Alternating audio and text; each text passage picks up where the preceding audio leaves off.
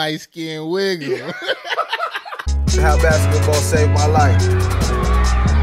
With your host at the easy button at Twan the Don. Without any further ado, ladies and gentlemen, chat. Life tried to drown me. This hoop is like my life jacket. This ice in my veins is something Titanic. Lockdown defense kept me out that center for detention. Divine intervention passes over to my center. Alleyways of the alley-oops. Some got no looks and passed away when somebody shoots. Back in court duos, but nobody hoops. The wrists follow through, but the cuffs gotta loop. Pick a book or pick the biggie book. It's just you and I, out running suicides. Me, I was out running suicide. Boy, I'm going in, dropping gems that I picked up in these gyms. I can't slack, I've been down and back. I'm just trying to share a few tales from this thing called life. Count my assists, and I swear that basketball really saved my life. Yeah, chat, I swear it saved my life. Let's go. Welcome to another episode of How Basketball Saved My Life. I'm your host, The Easy Button. And Twan the Don. And we got a very special guest in here for y'all today. Got my man Kellen McCoy in the house. What's crack-a-lacking? You're going to have some fun in here, so loosen up, baby. Loosen up. I got you. All right, so Kellen played 3 years varsity in high school. Played junior college. I'm going to let him get into the specifics, but he played junior college. Then he went on to play Division I right after that. And then after that, he went on to play overseas. Then after that, he decided he was going to get into the coaching game. Okay? So, Kellen, man, talk to us about yourself a little bit. Tell them, first of all, anything you want to say to the people before we get started. My guy, Eves, I'm excited for you starting this thing with Twan here, and I think it's a really, really cool thing to be doing. I think it's going to pick up some speed behind it, and y'all support him. Yes, sir. Yes, sir. Definitely. Twan, you got anything to say before we get started? Hey man, I'm excited to hear this man's story, man. He done a lot that I've seen since I've known this man, so just excited to hear about him. You know, it's crazy though. It's like before I knew you because I just kept hearing your name. Yeah. I just kept hearing your name like, oh, because, I've only been here for like 5 or 6 years. And so people see me come on the scene back when I was really still playing, and they're like, this dude can play. Have you met this guy that can play? Have you met this guy? Have you met this dude, Kellen? And I'm like, I don't know none of these dudes, Yeah.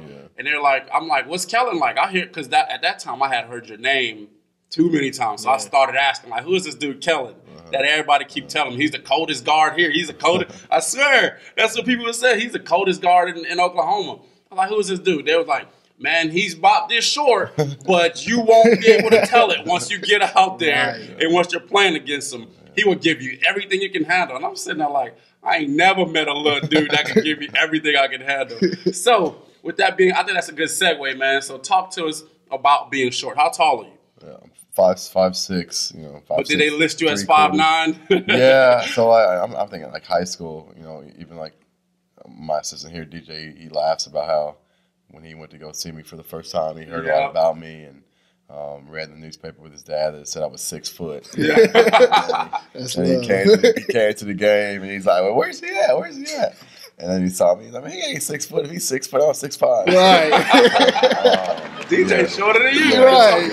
Yeah. So, but being short, a lot of people may look at it as like as a disadvantage, and they always looking for excuses, ain't they? As a disadvantage or an excuse, and throughout my life and my experience, I just learned to kind of use it as an advantage and to figure out ways to use my lack of height against the people that I'm playing against, but it's also just motivated me to. So how do you use it against the people you're playing against? Like, how did you use it to your advantage? Well, I mean, when you're shorter, that means you're lower to the ground. Big facts. That means you're closer to the basketball.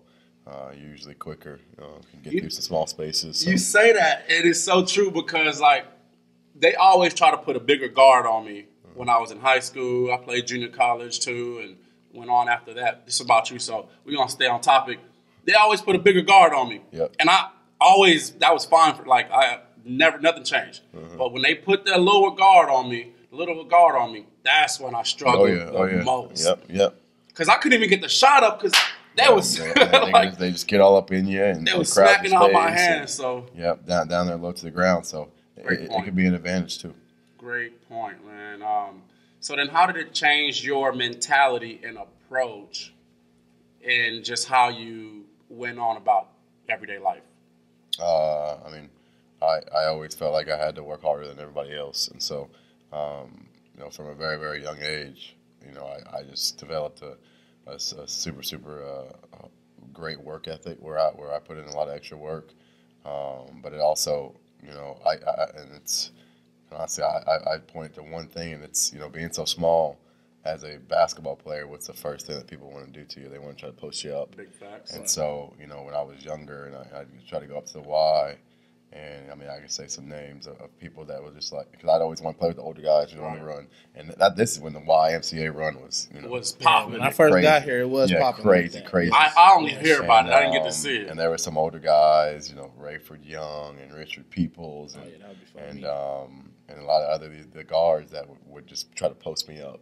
And this is when I was probably like freshman. Rayford ain't trying to post you up, did he? Absolutely. Oh yeah. He no bigger than you. Yeah, he's bigger than me. Yeah.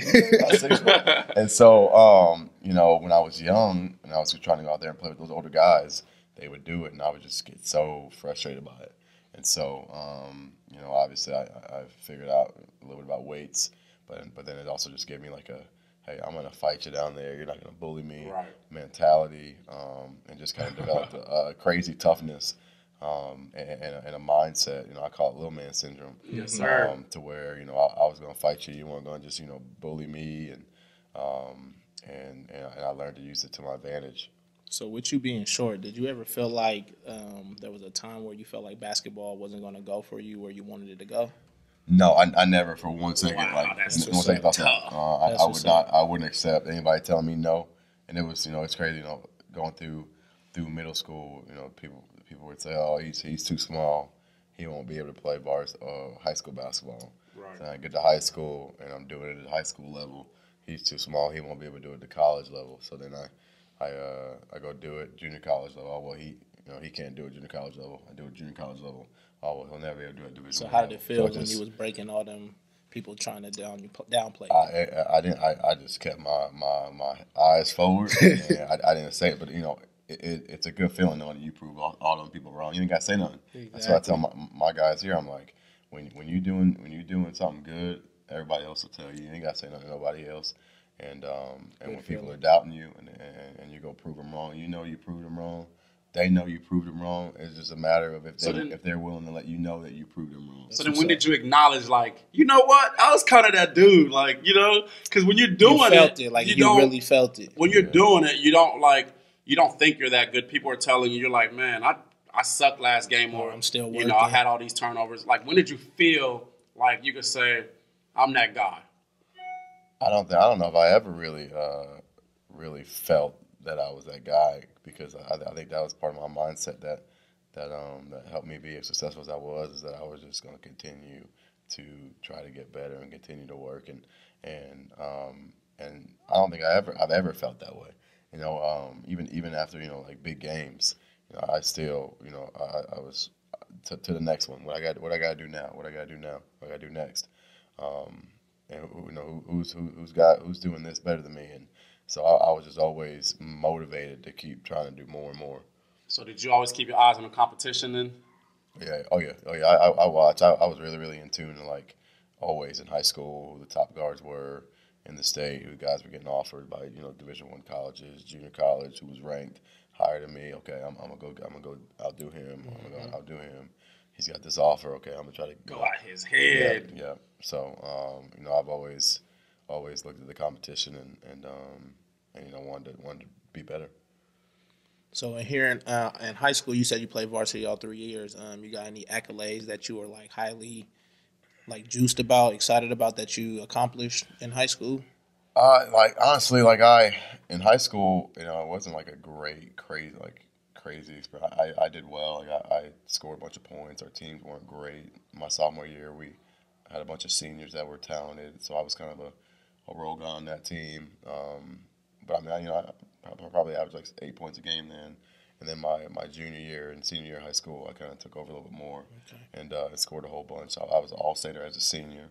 I think I was one of the better players in the state of Oklahoma. But I mean, then you're talking some talent, C.J. Henry and Ep2 and Obi Manello and got guys that, played in the NBA and professionally a long time. But, all state's definitely probably the highest accolade I had my senior year. Yeah. So. Yeah. So. Okay, so now we talked about kind of a little bit about, high school, touched on junior college. Talk to us about that transition from junior college to Weber State a little bit. Okay. So it was obviously very different going from junior college basketball to Division I basketball, just because of the everyday life is very different. You go from living in a super small town where you don't, you got a Sonic. We had a Sonic and a Sybil Simon's Pizza, and then we had a Subway at the Love's gas station right off the highway. And in a town. I used to parking lot pimp. Oh, just sit in the parking lot and hang out. Bro. Just not a whole lot to do. And so that and just the meals at the cafeteria and the early mornings and the bus rides and the gear and just junior college is a rough lifestyle. I tell everybody it's not for everybody. It's not for everybody.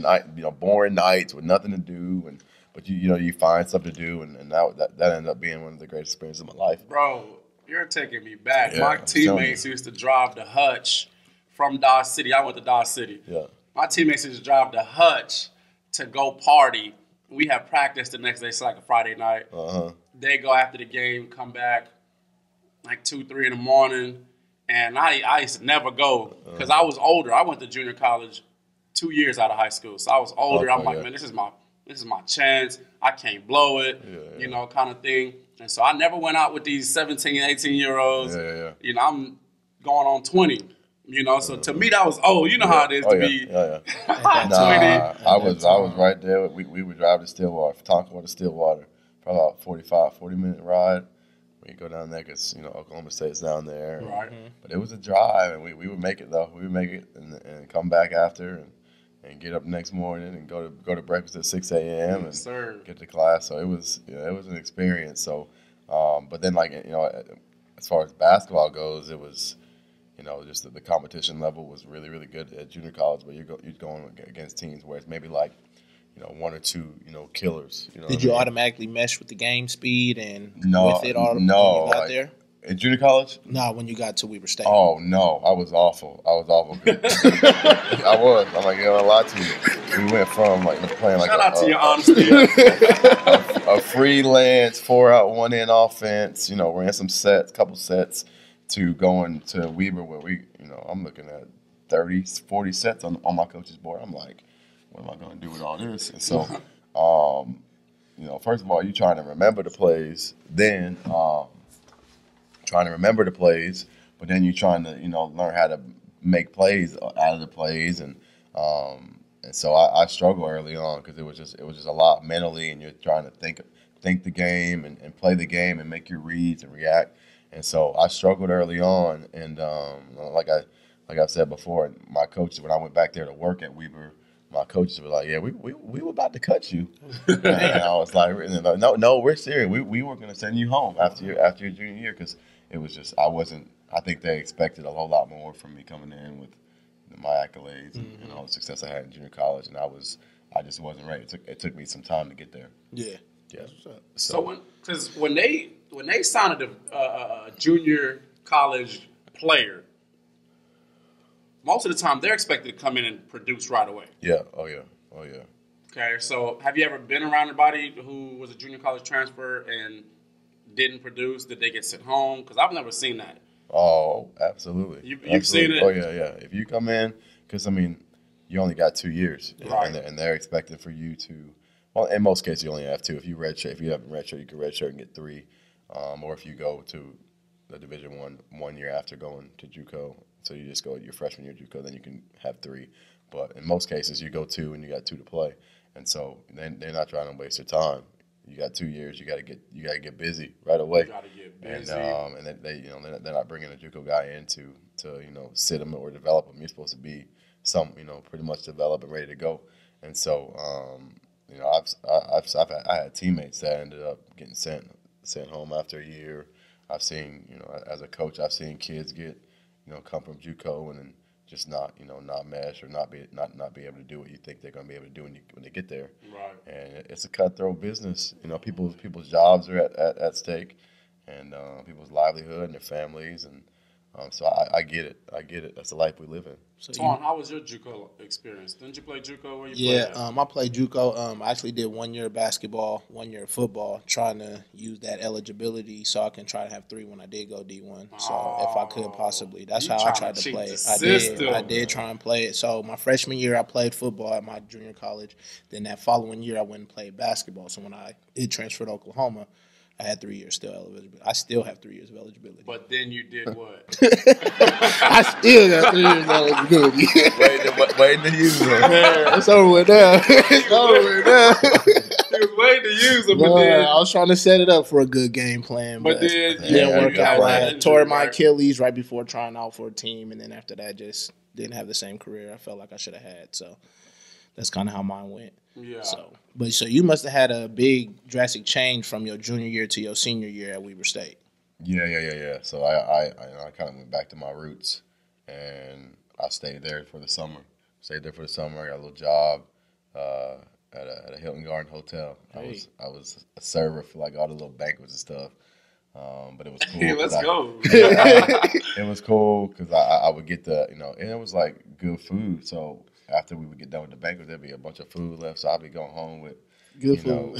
Bro, you remind me of how I did in the cafeteria. Couple boxes of food, and I'm talking like steak. Set you up for the week. Yep, I'm in there, bag, loaded up. But so I did that. College life. Yeah, and then I worked out a whole bunch and lifted and stayed in the gym, and so I went from averaging like 8-9 points a game as a junior to 15, 16 as a senior, and averaged like 20 something in conference. So big time change, but I just got comfortable with the system, and the system fit me. I made the system fit me, and I got a whole lot better and a lot more confident in myself and comfortable out there. So it was a big change. They didn't want to cut me after my senior year. So now you coach here at Norman North. You also coach Team Griffin. How does playing JUCO and playing at Weber, as well as overseas, affect the way you coach?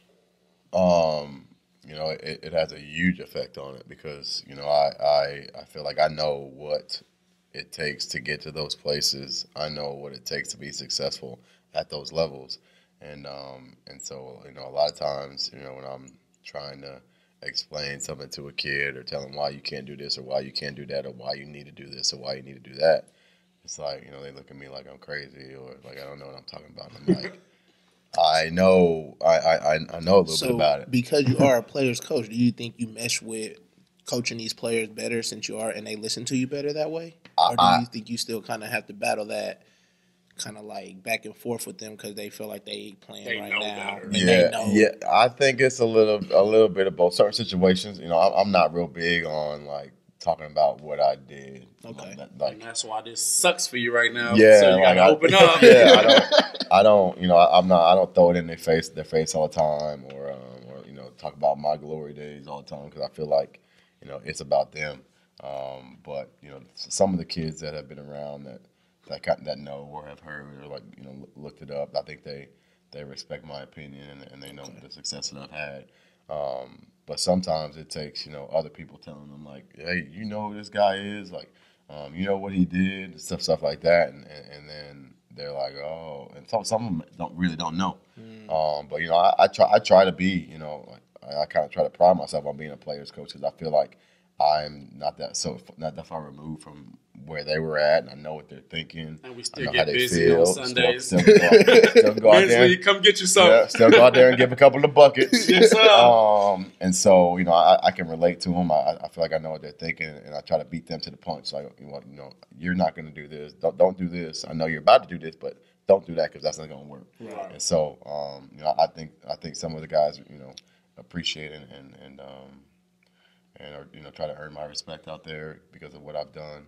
And appreciate my my input because I genuinely care about all the kids that I coach, all the kids I'm involved with, and but I'm hard on them because I know what it takes. Gotta have it. I But don't think they know, bro. I don't think they know because when I heard about you and I didn't know you and I was like, who is this dude? And my first time playing against you, you don't remember because it was like another instance to you. It was at Cross Point. Yeah, hoop session. But I remember because it was like, this is the first time I'm meeting this dude. He supposed to be the killer in Oklahoma.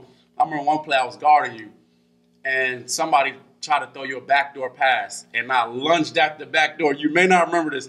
And it was like a dive because it was so far, I ended up falling.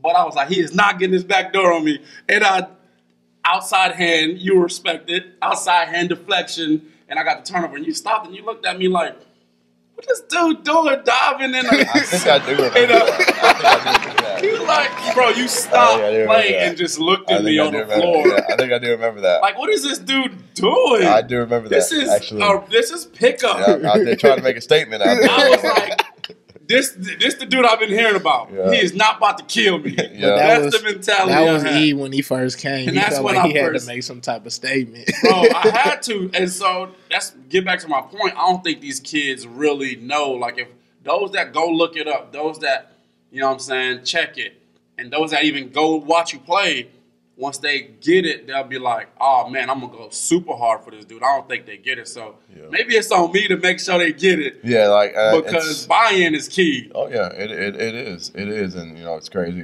A couple of weeks ago, we had a guy come work out with our summer team guys, and he was Summer team being? Team Griffin. Team Griffin. And he's working them out, and he's just talking about, their work ethic and the way they carry themselves. And he just stops him. He's like, do you guys know who this guy is? Like, do you know what he did? He was on the same team as Damian Lillard, this and that, MVP. And they probably, a lot of the kids in the gym probably had no idea. But it's just like, for me, I'm like, if I had the version of me coaching me when I was playing, I'd have oh my God, soaking up every opportunity. I'd have been asking a million questions. I'd have been, what do I need to do? Did I do this okay? And some do. But, you would have loved and hated me because I would have called you at midnight. That's how we were. Coach, how much sleep do you think I need to get? Exactly. Should I eat this apple? I think their outlets are different now, though. They have so much around them with this sport, like the media, social media, and just everything that kind of they can look to instead of having to come to one person. Like, Google stuff. When I was growing up, I didn't have all this social media stuff to watch other people or listen to other people. I had to talk to my coach because we didn't have all that. So I feel like now it's so many outlets for kids. They don't feel like they have to be just tuned into one, I guess, person all the time. That's the problem. Yeah, no, I agree with it. They're getting coached by everybody now. Coached by and different stuff's important. Different stuff's important now than it was then. And you look at all the, I get sick to my stomach where I see somebody playing defense and they fall down and it's like, everybody goes crazy and somebody misses the shot. It's like, okay, and you missed the shot. It's like, what are we doing? Or somebody dunks in and they get a technical foul right after the dunk. It's like, okay, well, the dunk was cool. You give them the same 2 points. So it's a different game and different things kind of are like highlight plays. Everything now even at every level. For me, it's like, if you play actual defense, you're probably at some point gonna fall. Or get right. It happens. Yeah, or get dunked on. I've been dunked on. You're gonna get dunked on. My knees touch the earth. But it's like, are we gonna decide that we're not gonna try to play defense now, so we don't fall, or are we gonna actually play defense to give some effort? And look at scores now, though. Scores a lot of points. Over 100 now, a lot of points. It's an offensive game now. You can't touch on defense. I know when I was growing up, I was at least able to check a little bit and stuff. Very free. Yeah, you touch now, it's an automatic foul. So game changing, I guess, is for what sure. it is. For sure. So For sure. I got to rewind back to this everybody coaching everybody now, because one of my pet peeves, and, you know, I talked about a little bit that I coached freshmen. Kellen gave me my first freshman opportunity, so I coached for him and his freshman team. And I volunteer whenever he'll let me, and whenever time allows, I volunteer and sit the bench and bring all the energy I can get, right? So, boom, that's that. Coaching, talking about everybody coaching everybody. How much do you hate coaches from the sideline while you're supposed to be coaching the game? Talking about as parents, or I mean, it could be friends parents, or anything. Anybody, just not coaching coaches staff. that are coaching, telling people to shoot when they're not in the locker rooms. No, I think it's funny and kind of just simple to me. Like people just hearing people on the sidelines, oh, take him, or do him, or shoot that guy. It's like that's not even his game, Right? Like, that's not his game. He's a post or he's a shooter. Like I'm about to break somebody down, and so I just think it's kind of like I tell some of our guys, I'm like, y'all out here thinking it's 2K. It ain't. It's in 2K. 2K ruined the game, low key. I'm telling you, shooting 2K shots, trying to make 2K moves, and I'm like, this is not 2K. We're not going ISO. You ain't mashing no buttons in here, boy. So, I just think it's just kind of the society that we live in today. You got a lot of people that have strong opinions on the sidelines, whether it's parents or aunts, uncles, brothers, sisters, cousins, grandparents. So it's it's just crazy. It's important that you got to try to tell your players, hey, you need to just tune that out while you're playing with us and listen to what we're telling you to do, and then try to do what we're telling you to do, but it's the world we live in. It's a crazy youth sports, high school sports has become a crazy world right now, whether it's parents in the gym getting into it with each other or getting into it with the coaches. And fights. It's nuts. It's nuts. So you have a kid, right? Yeah, I do. Does she play? She used to play. Hopefully we get back to it. So she put it down? Put it down, man. I gotta go talk to her. So when she Please do do play though, do you catch yourself kind of coaching her from the sideline as a coach? Yeah. How do you feel? I like if I and I think about that when I would watch her play. I'm not very vocal in the stands. Okay. Now I will. There's a couple things like I feel like I got some guidelines. You know what I mean? I got some guidelines as a coach, because I also don't like when I go watch her. Like I just want to watch and enjoy watching my daughter. Like and that's when I go watch basketball. Like in general, like if I'm not coaching, I don't say anything. I'm not, giving any suggestions about they should be doing this or that. So when I go watch my daughter play, I will only get on to her about her effort or her attitude. Like I'm not out there, stuff, like stuff that she can change right there. Change some stuff that everybody can do. But I leave the coaching for the coach at that time. I just try to stay behind doors. So you wait for behind doors. Yeah, okay. I sit by myself and just kind of be quiet and just watch. But if she's out there pouting, I get on to her. Okay. If she ain't got no energy, I get on to her and she picks it up. But because I know how it is as a coach. You got people screaming all this different stuff, and you talk about fourth grade little girls when you're hearing 10 different people tell you 10 different things. Right. It's like you don't know what to do. So I try to just make it to where it's just 9. I'm not one of the 10. It's 9 people saying it, and just try to enjoy watching it. Yeah, I had to ask because I'm a new father and I have a young son, so I'm just kind of trying to prepare myself on how I'm going to act on these sidelines when they're playing a sport. Yeah, knowing obviously because I played, and then just knowing what. I just try and figure out how that is, having a coach, and then or you trying not to really be too vocal while your kid is playing type of deal. So, have you ever seen Coach Neal? Have you ever seen Mike Neal coach watch his sons playing another sport where he's not the coach? I am not. I caught it one time, and it was by accident. So Mike Neal is going to be our next guest. Hopefully, if, everything works out. That's our next guest, right? I'm assuming he probably is very quiet. So I'm watching he's watching his son play baseball, right? I I don't know if it was both of them or one of them, whatever. So I'm calling him. I see him from behind. Though. I'm like, Mike. So finally, I'm trying to walk around and see how is Mike Neal not hearing me? He's got on headphones, and he's sitting away from everybody. So finally, I'm like, Mike, man, I'm trying to I'm trying to holler at you. He was like, man, this is how I keep my sanity. And not coach from the side and stay tuned in and not get to hear what other people are saying about the game. Yeah. And so I was like, you know what? I'm going to do that. That's a great idea because it's true. Like, I don't even like sitting, and I just, when I go to a game, regardless of if it's like the girls' game before me or if it's I try to sit by myself because I don't even like hearing, the stuff that's being said, in the stands.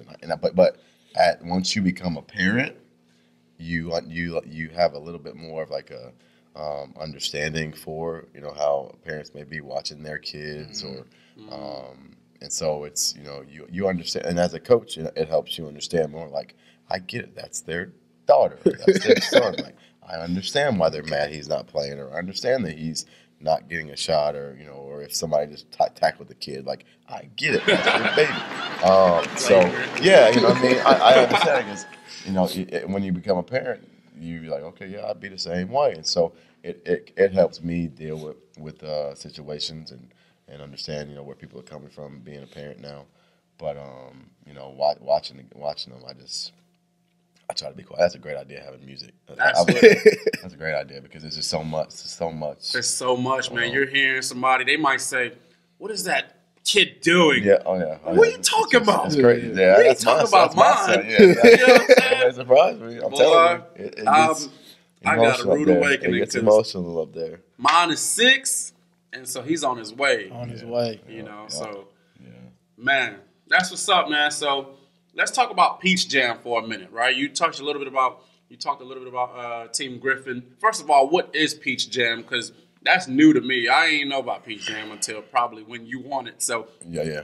Talk to me about it. Talk to us. Okay, so the Nike EYBL circuit is the biggest, most prestigious, highest level of summer basketball in the country or in the world, really. What are some of the other ones? Well, there's shoe brands. There's Nike, there's Adidas, there's Under Armour. Okay. There's a couple. There's like Prep Hoops is becoming kind of a big one, which isn't a shoe brand. It's just a company that has a big circuit nationally. But so Nike's like the Super Bowl of summer basketball. I believe this past Peach Jam was the 20th, but it's always in South Augusta, and it's it's huge. So it's the championship of the Nike EYBL. So like each year, for example, like this year, there's 3 sessions. Usually there's 4, but so each session you go to, you play 4 games, and they keep track of your record, and then the top 32 the top 16 make Peach Jam, or top 32 make Peach Jam. Different age groups. How many Nike teams are there usually? You said top 32. Yeah, it can go from like 40. At one point it was 40. Now it's 32. 32. So, yeah. So it's not. I think there's more than that. Well, I mean, it's an elite deal. So. So then you can't make it on the circuit every year. You can get kicked off for sure. Yeah, you can get your for real. You get your privileges revoked. Oh yeah. But it's on a year by year basis. Yeah. So like, for example, like our 17s, Team Griffin 17s were not on the Peach Jam last year, or we're not on the EYBL last year because it goes off the success. So our 15s and our 16s were on the Peach Jam, we're on the EYBL. And in order for us to get our 17s back on the EYBL, we had to make the Peach Jam, right? And so we qualified for the Peach Jam, and we kind of feel like, okay, yeah, 17s are back on, and we get there, and I think either myself or maybe Taylor said something to the Nike guy, and he's like, nah, y'all aren't. It's not a done deal yet. Y'all aren't in yet. Y'all got to do, still take care of business here. And we're like, what? And so, so then we go to the Peach Jam, and it's same format where you're in a pool, you play your pool play, and you got to make it out of your pool. And so we end up, in our pool is Mocan, who is like, they won the Peach Jam, and then PSA Cardinals, who is a the team that Cole Anthony played for, program team Cole Anthony played for Gotcha. out of New York, and then Pro Skills out of Texas. So really, really tough pool. Oh yeah. And we end up winning our pool, which was big time. And so then we're like, all right, are we good now? And they're like, nah, So Cole Anthony was playing. Nah, he was 17s. He was 17. Yeah, he was. You won 15. Yeah, my bad. yeah. This is the year after Cole Anthony. So Cole Anthony was at Oak Hill last year. Okay. So, so then we win our pool, win the Elite Eight game, go to the Final Four. Like, yeah, we good? Like, nah, not yet. Win the Final Four. Yeah, so basically we basically had to do what we did, win the whole thing to get our whole program back on. So it ended up working out. But so it's an elite level. So here I am thinking, not to cut you off. Here I am thinking, because it's Team Griffin, Blake Griffin's team. You're on the NBA players team, I should say. Yep. That you're on the circuit Automatically. You're on EY, and it's not like that. No, yeah, it's they make it an elite level deal where you got to there's qualifications that you have to do, off the court, and even stuff off the court. It's got to be a business and organization, from top to bottom as far as paperwork and extra stuff, testing and academics, the whole deal.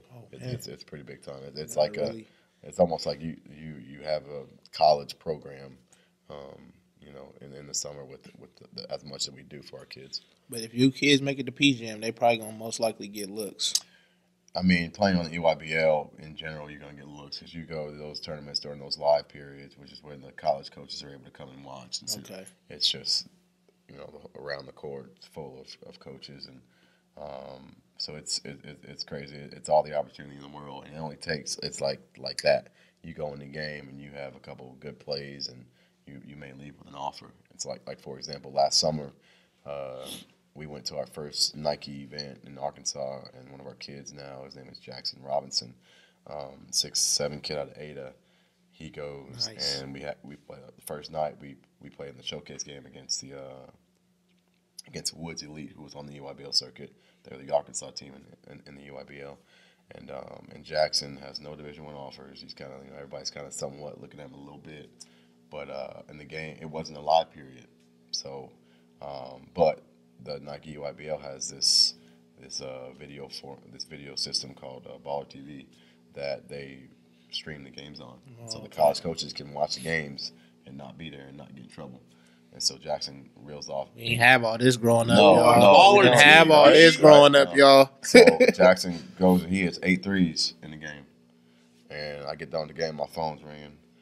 It's Oklahoma, okay. Oklahoma State, okay. TCU. So our game was probably like 7, probably from like 9 to 11. Jackson had 4 high major Division I offers. Yeah, so that was really gonna be my next question. Like with that last circuit, your Peach Jam team, how many of your kids like really kind of excelled past where you were like, oh, like I knew he was good, but then Peach Jam came, you like, oh yeah, he balling. Like how many of your kids you feel like kind of actually got into themselves? Yeah, so yeah, I mean a lot of our guys were a big part of us winning and being successful there because it was high level competition. And you carried how some much on the roster?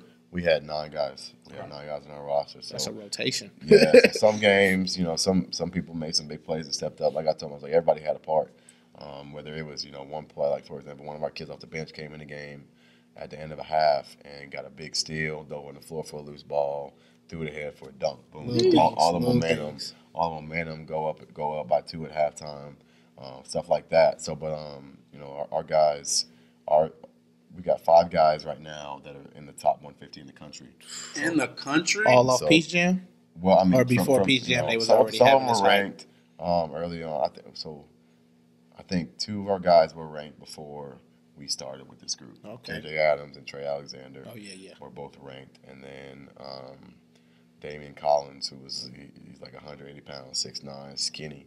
Super skinny, wears goggles. Yes. Skinny. I did see him getting busy on the video. Yeah. I mean, he's a hilarious, goofy kid. I love him to death. He went from, I don't think he was ranked at all. If he was ranked, it was very, very low. and like one ranking a couple weeks ago, he was 18th in the country. Oh man. Oh my goodness. So Damian, and then Bijan Cortez from Kingfisher, who's always kind of been a silent. He just killer. signed to OU, didn't he? He committed to Oklahoma guard. last week. Nice little guard. You know, you look at Bijan, and I think people still do it. They look at Bijan and like, this kid can't play, and then boom, just dunks. I ain't gonna lie, that's how I was until I seen them videos. Yeah, so he committed to Oklahoma, but he had a bunch of offers and interest from. I mean, you're talking these kids nowadays have like 20, 30 Division I offers.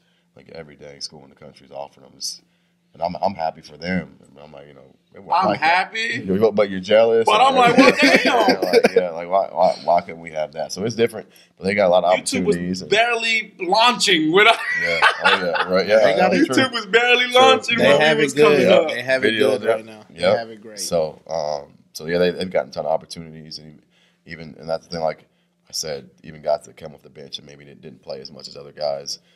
They got a lot of looks because So as a whole, they all just kind of meshed together and all kind of came. Oh, for sure, like excelled all as a whole. We had to. That was our only chance. I told our guys, like, if we don't play together, like, we're not gonna have a chance. We got to defend. We got to make the extra pass and make the right plays, and we'll have a chance. And it's those top 5 guys that are ranked nationally. They can go play on any other team and try to be the guy. But they've all kind of accepted, working together. Yeah, and giving up a little bit of their own, You could definitely tell they meshed. They looked like they was really having fun together. And they had fun, man. Yeah, it looked fun for real. Yeah. From a distance, it looked like they really liked each other. Yeah. And that's a testament to the coaching for real, because you got to get the right pieces, man. And it looks like you did that. So shout out to you, man. So let's talk a little bit about. So you coach for an NBA player. You've played with an NBA player in Damian Lillard in college. So what's it like just being around those caliber players? And just from me playing against you, watching you, I know you had the talent to play in the NBA. What's it like not having made to the NBA and being around those guys at the same time? Yeah. Early on, like when I first stopped playing professionally, I got into coaching. I wouldn't go. I didn't go to any NBA games or on purpose. It was hard for me to watch. Yeah, I mean, I didn't go to any NBA games. I didn't even really watch a whole bunch of NBA, just because it was hard for me to watch. People would ask, "Well, who's your team?" I don't have one. Like, who's your favorite player? I don't have one either. Playing against those guys and being able to, kind of hold your own against some of those guys, it's like not, I pick me, you know what I mean? Right. That competitive side of it. And they look at you like, competitive side you. Of it. Yeah, and so early on it was, I was kind of, because it was tough, not playing anymore, because that's something that you've done all your life. You love it, you wake up every day, you're used to doing it. So it took me some time, and then playing with a guy on my team that is killing in the NBA right now. 50 balls left and right. Super happy for him. But when you first ran into him, did you see that in him already? Like, because I mean, people come to the team, you already always kind of get your perception on somebody. You look like, all right, is this somebody who's gonna be able to hang with me, help with me, or stuff like that? Like, what was your thoughts when you first kind of ran into this guy? When I always say this, when Dame first came on his visit and I saw him, I was like, man, he's got a chance to be really good.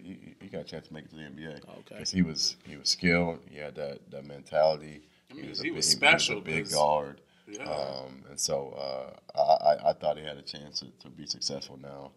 Never in a million years would I have thought that he was doing what he's doing now. What he's doing right now is crazy.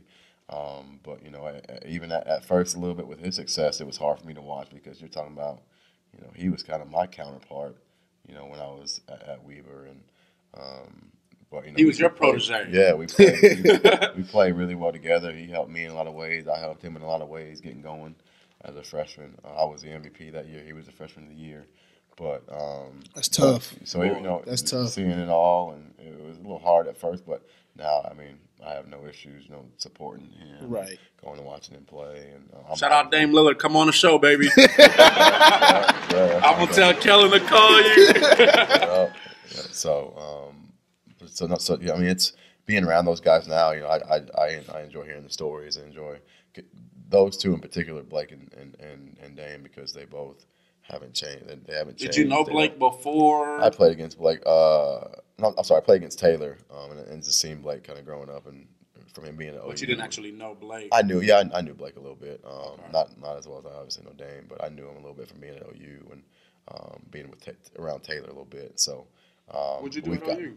I was a GA at OU. Okay, Yeah. So that's kind of how you got your coaching start. Yeah. Oh yeah. Yeah. That was my second job. My first job was at Emporia State in Kansas as an assistant. You said where state? Emporia. Okay, I heard of them. Yeah. Yeah. So, but I mean, like I said, that's the best thing about those two guys is that they're still very, very much the same. They're not going to big time you. They're not going to act like they don't know you. They're both really, really genuine, and the money and the fame hasn't changed them one bit. That's what's up. Yeah. So it's cool. So, man, just simple question. For all the short guys out there that's kind of, sometimes second-guessing themselves or don't feel like they can make it, you got any kind of good supporting words for them just to keep them going and keep on working hard so they can accomplish some things in this sport? Yeah, for sure. I mean, especially in the game today, there's no boundaries for, like, your size, given there's some teams, and you see the guys that go to the NBA, they want long, athletic, tall. But the way the game is today, you see so many guys that are having success. They're smaller, but you just got to be right. You got to be able to shoot that thing. You got to be able to handle it. You got to be able to make some plays. But I had always had the mentality that nobody was going to be able to tell me that I can't do something that I want to do. That's real. You know what I mean? Like, if you want to do it bad enough, make it happen. Make it happen. Put in the work.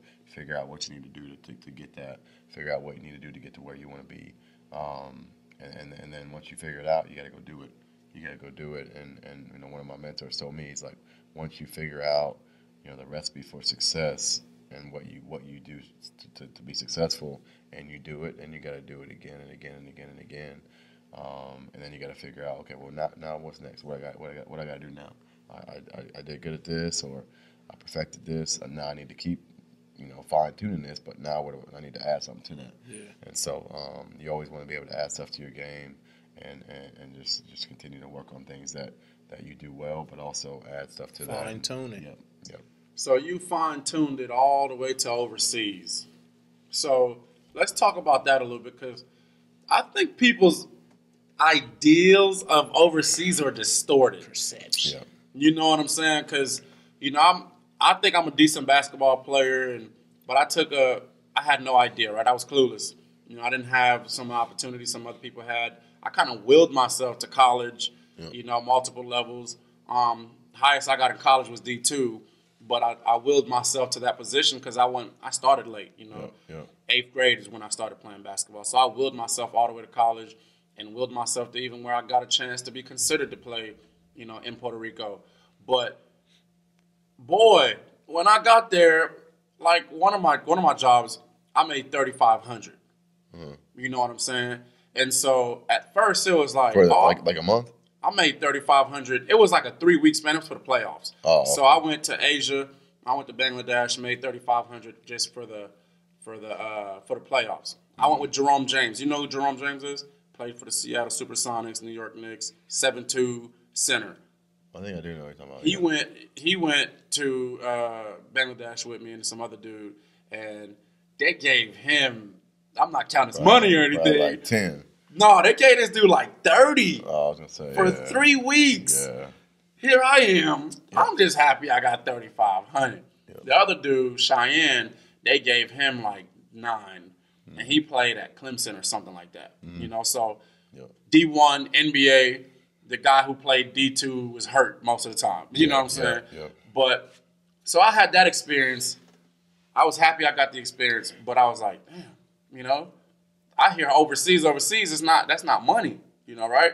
So then after that, it took a while, but I got the opportunity to go to Puerto Rico, and at first I had to buy my flight, buy my rental-car, buy my apartment, my hotel, and I had to get there, and they were like, every day you don't bring it, we getting rid of you. Mm-hmm. Every day. That's how the translation was from my translator, because You know, I had the dude who was our coach was named Paco, and he was the Puerto Rican national coach. So however he said it, ruthless as it was, that's how I got translated to me. Every day you don't bring it, you're getting sent home. And I'm on my own dime at first, so that whole week goes by. Then they finally pick up everything, and I'm making $200 a month. I mean, $200 a week, right? So that's $800 a month.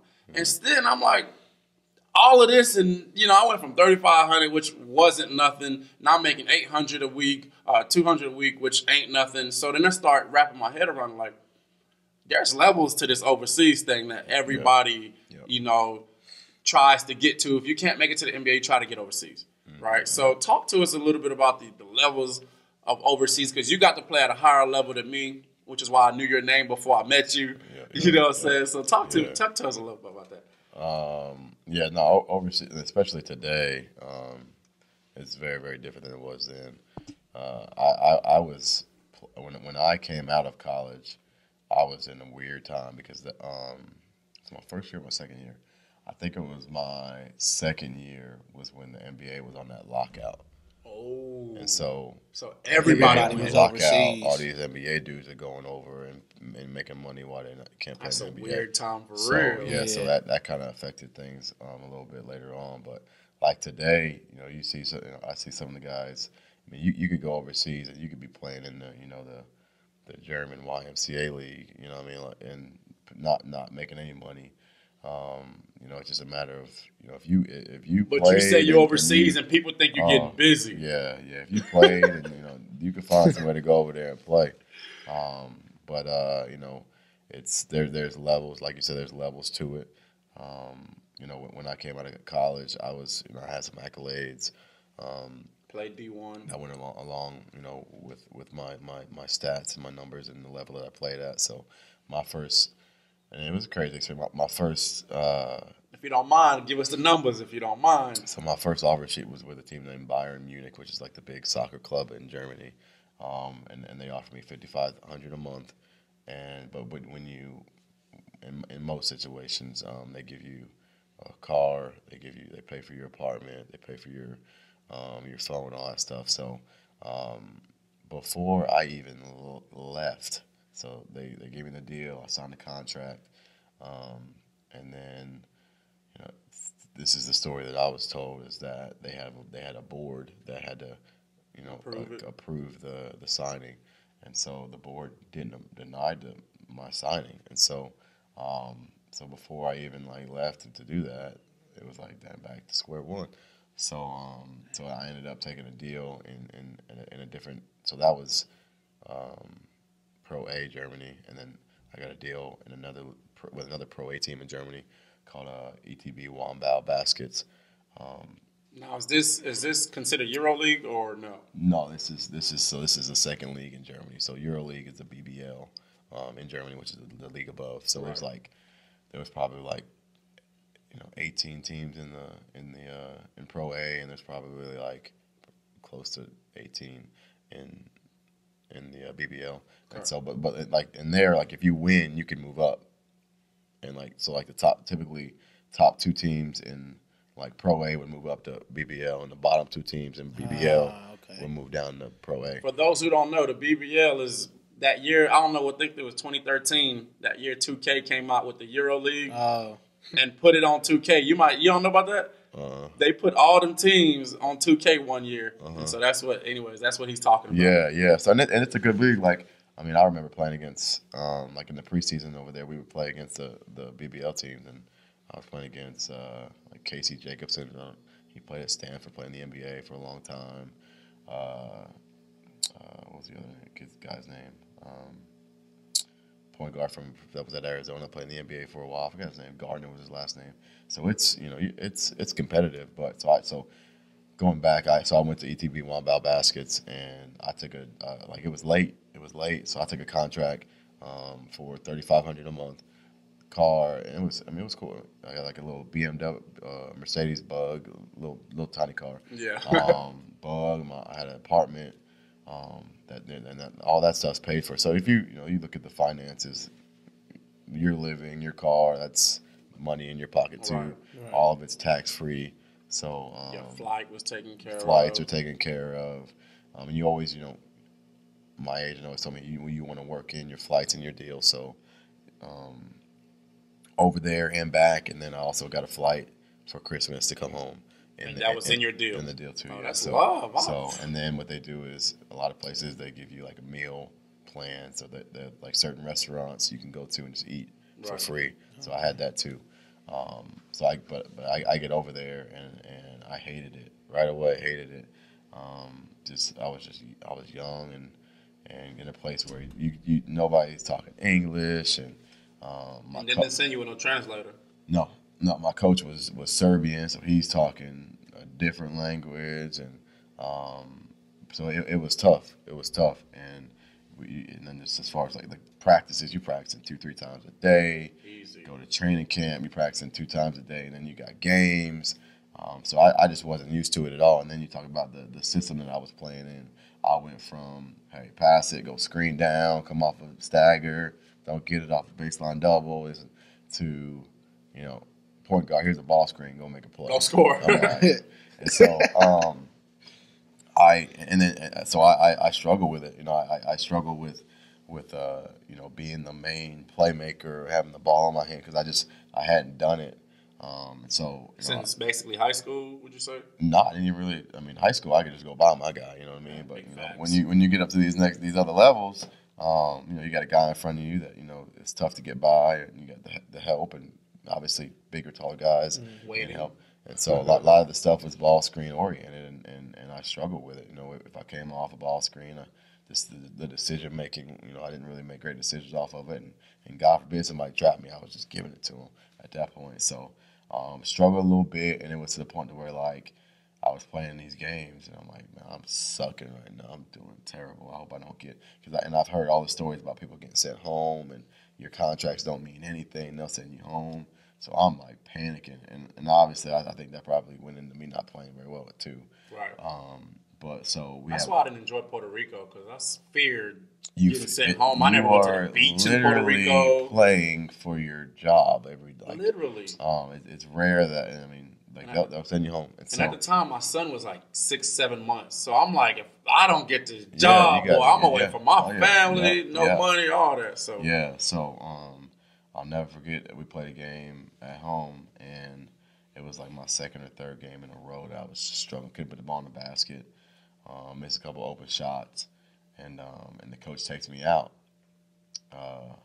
like early in the third quarter, and he's playing like this young kid, he's like one of the kids that played on our farm team and this team as well, like the local team. Yeah, but he wasn't supposed to be playing on this team. Obviously, I was supposed to be playing, the coach was supposed to be trash. Yeah, so the coach let it close game, went with him the rest of the way.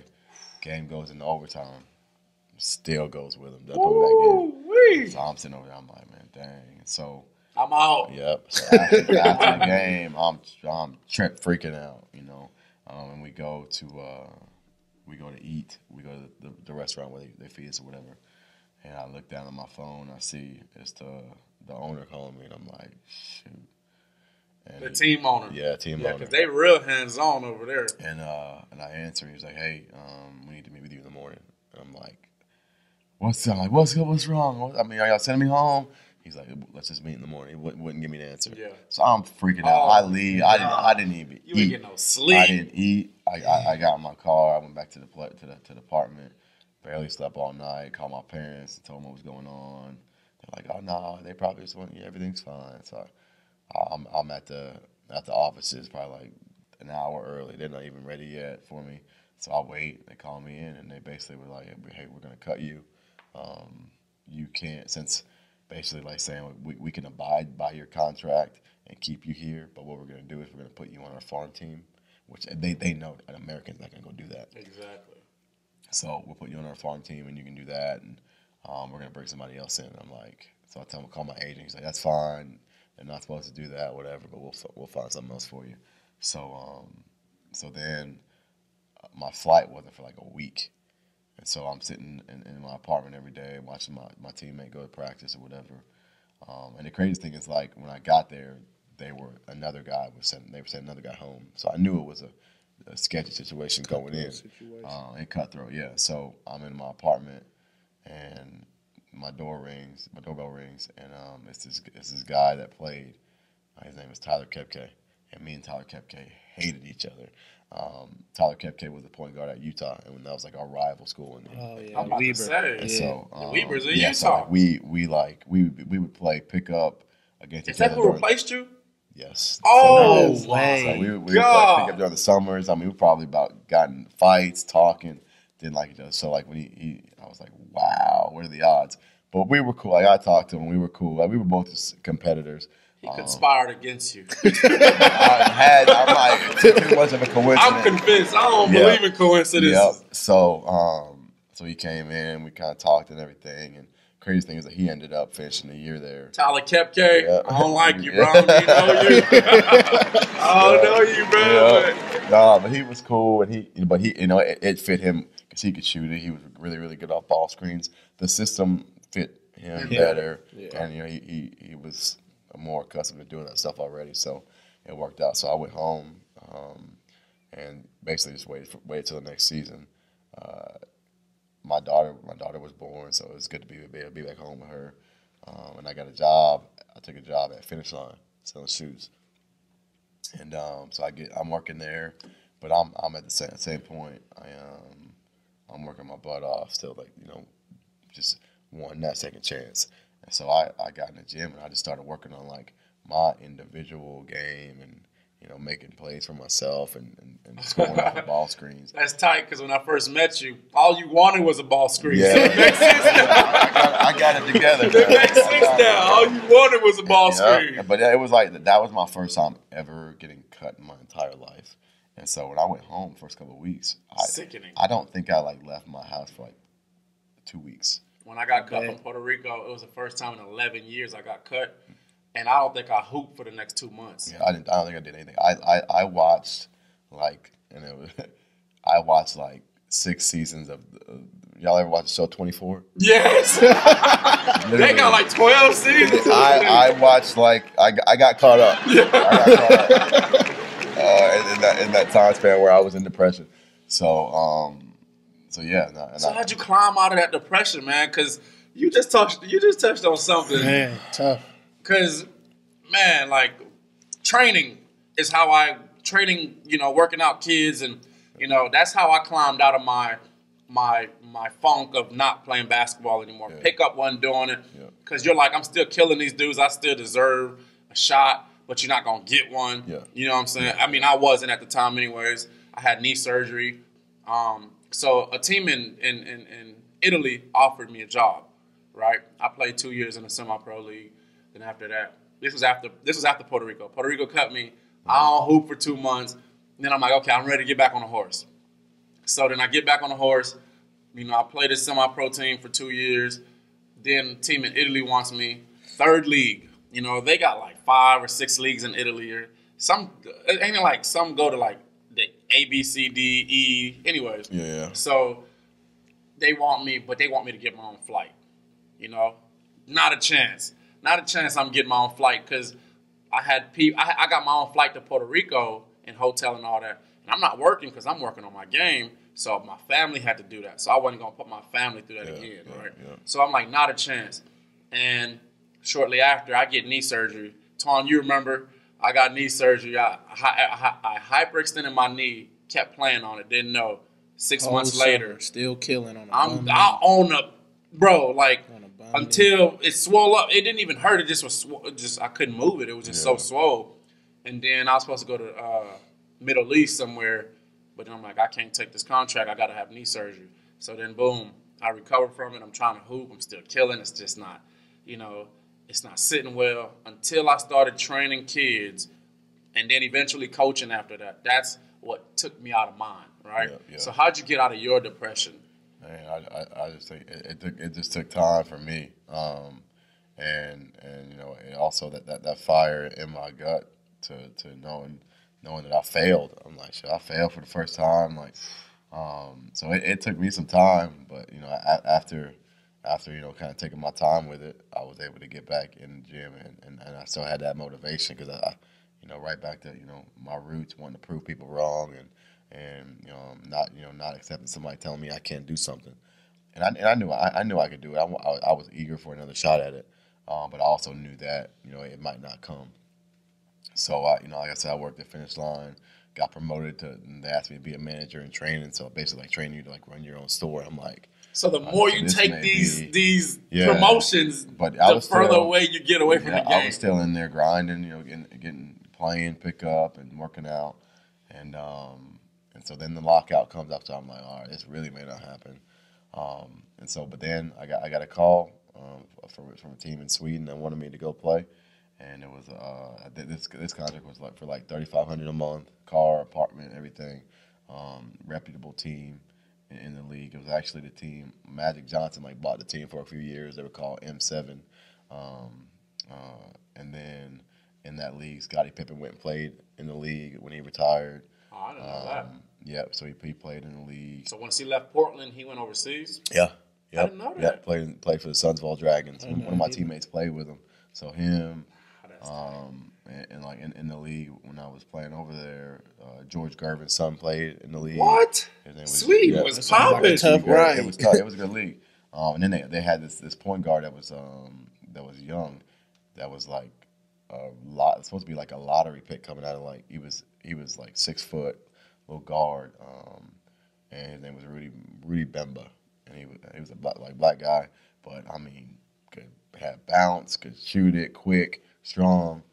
He was like playing on their national team at a young age, so it was loaded league, and so I went over there but I was ready. I had that mindset where I'm going out here to kill somebody.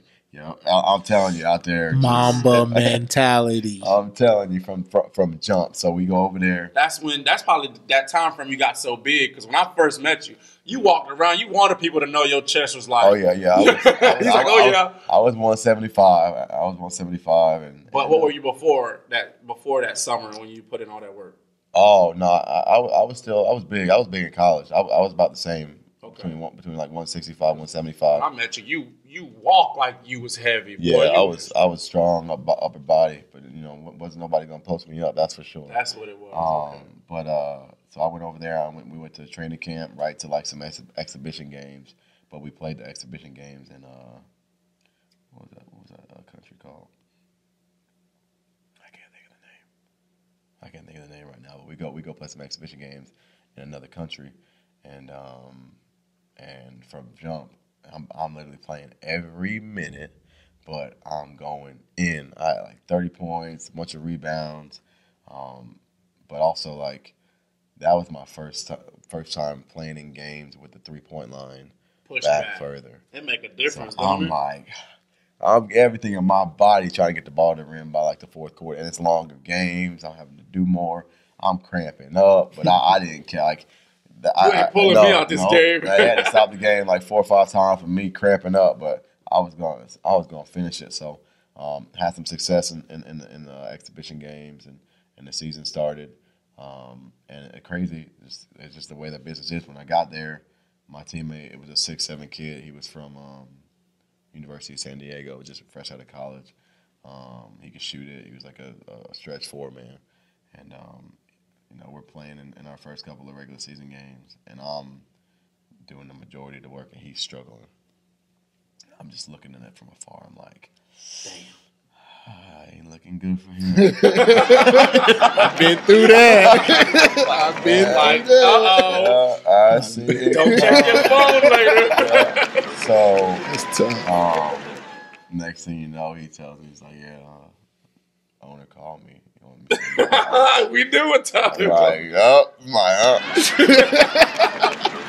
it was nice I know the feeling. So they ended up sending him home. Dang. And so like the next game, we didn't have another American. They said they're gonna bring another win, so play the next game. And I think we ended up winning because we had a Swedish big man that was good. He went to college over here in the United States. Then went back over there. So he got that. Yeah, so he was good, and so we were fine without another American. Then the other American came in. His name was Chris McKnight. He was like 6'7". Went to University of Akron. I feel like I know who that is. Chris McKnight. He was cool dude. I love him. We're still cool. He's still playing actually. So he came over and we hit it off. We hit it off as as friends. Hung out a whole bunch and had a really really good year. I ended up being an all-star that year. Nice. Which was really really cool and I loved the experience. I loved the team. The city was real cool. Great support. And so I ended up making it to the playoffs. And, once you make the playoffs, you get that bonus check. So I'm like, okay, But we got the 8 seed going in. No, I'm sorry, 7 seed going in the playoffs, 7 seed.